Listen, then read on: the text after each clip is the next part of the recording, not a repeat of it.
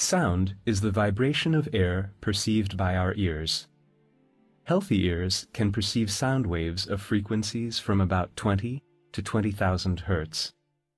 This range will become narrower due to aging or noise exposure. Sound waves create signals in the inner ear, which are transmitted to the auditory cortex by the cochlear nerve and auditory pathway. The sense of sound is produced in the auditory cortex. Sound waves are directed into the external auditory canal by the auricle. Sound waves cause the eardrum, which closes the auditory canal, to vibrate. The vibration of the eardrum is transmitted to the cochlea by the ossicles, the hammer, the anvil, and the stirrup. The base of the stirrup fits snugly into the oval window of the cochlea. The basilar membrane is located inside the cochlea.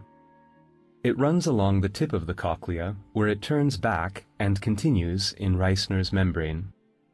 The membranes divide the cochlea longitudinally into three cavities: the scala tympani, the scala media, and the scala vestibuli.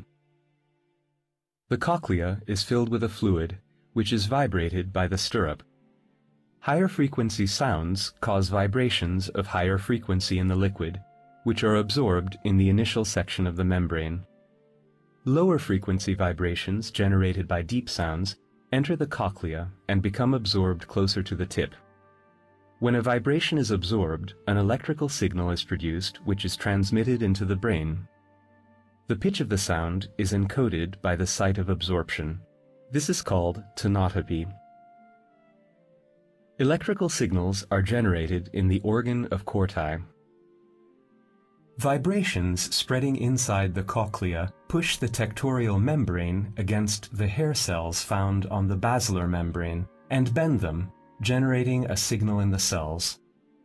Thus, the organ of Corti transforms vibrations into electrical signals, which are transmitted into the brain by the cochlear nerve, and then into the auditory cortex by the auditory pathway. Finally, the sense of sound is produced in the cerebral cortex,